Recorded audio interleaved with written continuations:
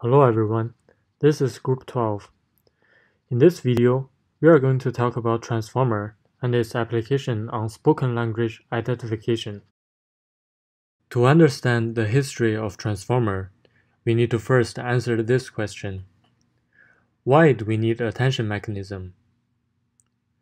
Attention mechanism was first introduced into RNN structure in 2014. RNN by nature is forgetful. It cannot remember long sequences. Also, it has no focus on the important parts of one sentence. Attention layer solves the bad memory by adding interaction between the outputs and the hidden states in the encoder. And it provides focus by adding soft attention weights. Before we explain the transformer structure, we need to first introduce the concept of self-attention or intra-attention, which is a famous attention mechanism in natural language processing. It is designed to capture intrinsic dependency based on interaction between elements within one input sequence. Self-attention layer is an important part in transformer structure. For input, self-attention uses projection matrix to get query, key, and value. They use query and key to get attention weights and then generate weighted value to get final output. From a natural language processing point of view, query just works as a question to ask where we should focus in the sentence. Key is a character of a group of words, and value is the representation of the word itself. This is a quick example of how data is processed in a self-attention layer. Assume the input is the sentence, "The dog is happy." The word embedding of this sentence serves as the input of a self-attention layer, and it generates Q, K, and V for each word. When processing the fourth word happy, for example, it uses happy's query and all keys to get the score, and then get the weighted value of each word, and finally do summation to generate the final output. Now it's time we look at encoder and decoder structure. The encoder structure is just a couple of encoder layers stacking on top of each other. For each encoder layer, it has two sublayers. The first is a multi-head self-attention mechanism, as introduced before, and the second is a simple, position-wise, fully connected feed-forward network. For decoder layers, in addition to the two sublayers in each encoder layer, the decoder inserts a third sublayer, which performs multi-head attention over the output of the encoder stack. This is an example of a complete structure of a transformer. It uses a positional encoding as input. The previous output will be sent to the decoder when generating current output. Is attention interpretable? This is a controversial topic. There are two contradictory papers regarding this argument, which are attention is not explanation versus attention is not explanation. Their core argument is that for a well-trained model, if alternative attention distributions exist so that similar results obtained by the original model can be achieved, then the original model's attention score is not interpretable.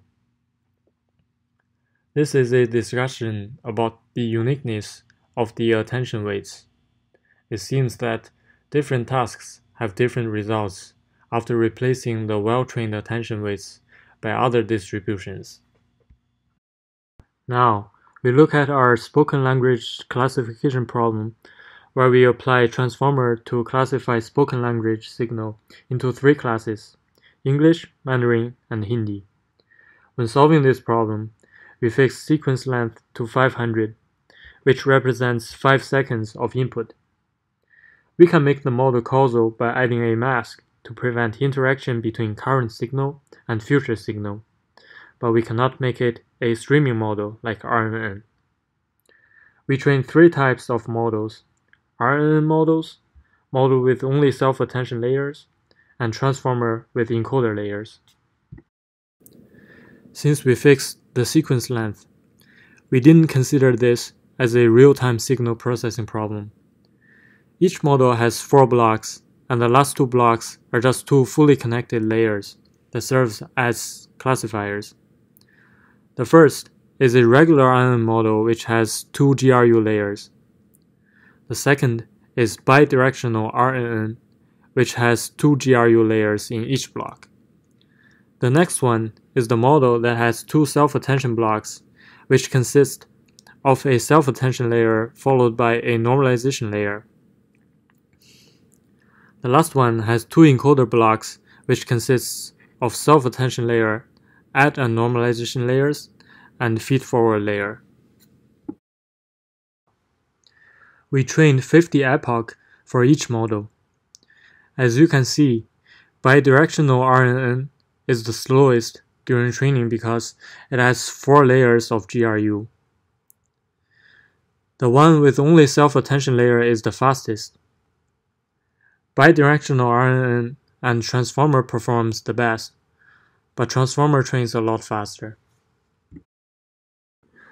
The reason why transformer is faster is because RNN is a sequential model where we have to compute hidden layers one by one. Transformer, on the other hand, has parallel structure. The reason why these two models perform relatively well is that transformers use self-attention layers to take into account the correlation between each sample in one sequence. Bidirectional RNN takes 2 directions instead of just the previous state like regular RNN. Also, we can see that for NLP tasks, transformers with only 1 or 2 encoder layers do not necessarily perform better than RNN, but it might perform better when it has a deeper structure. To compare with the model with only self-attention layers, we can see that structures like normalization layers and feed-forward layers definitely improved the performance. That's all for this video. Thank you so much for watching.